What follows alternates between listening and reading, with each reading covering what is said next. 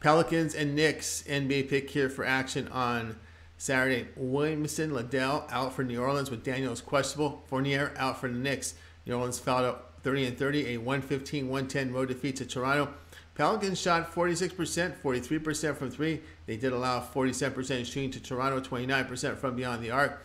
New Orleans has lost 7 of 8 on the road, shooting only 31% from three and allowing 116 points per 100 possessions.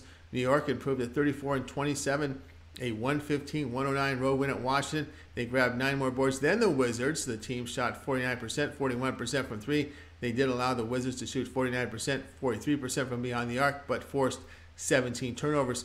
Knicks overcame a 19-point deficit, and they were led by 46 points by Randall. New York has won 5 of 7 at home, shooting over 47% with a net rating here of plus 4.1. Knicks outscored teams by 1 in back-to-back spots. Pelicans have covered 5 of 7. They have rest advantage here. Play here be New Orleans plus 3.